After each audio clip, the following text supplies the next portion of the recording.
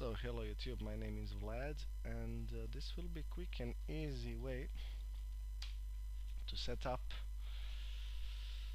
NTP time server on any Windows PC. That can be Windows Server, that can be, well, whatever.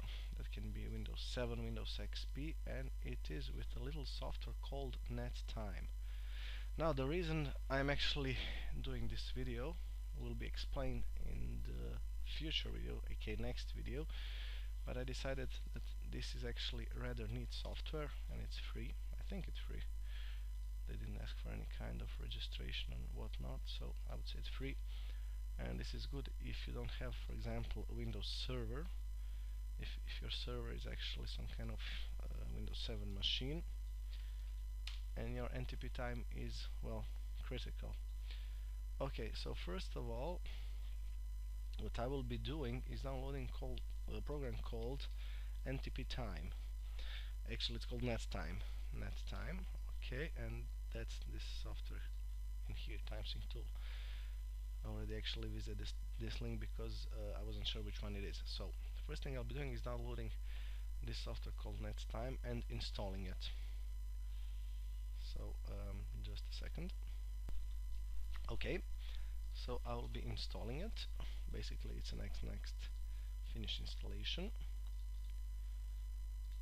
and I will be configuring it. Just a second.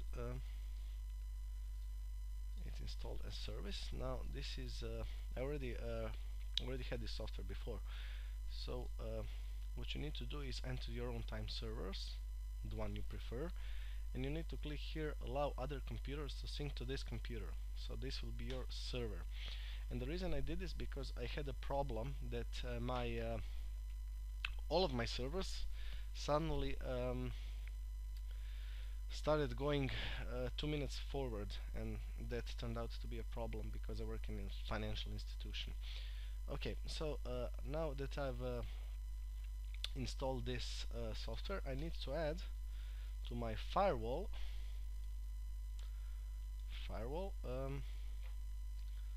I need to add a rule to allow just a second, advanced settings, inbound rules, to allow NTP, and this will be, I will allow port, which is UDP, and which is 123. So allow connections. Now obviously you'll be choosing only domain, but for this I will be choosing everything, whatever. I will be naming this rule NTP. Now that I've actually done all of that, I need to see my IP address, which is ipconfig, which is this one here, 0.15. So this will be the IP address of your NTP server, and now I will be actually testing it with my Windows 7. Just a second, open console. So yes, for some reason console opens and disappears. Go figure. Anyway, now I will be trying to update my time. Just date and time, internet time, change time settings, and I will be trying to sync it with my own server, and this should work. Okie dokie. Let's say oh, come on, and there you have it.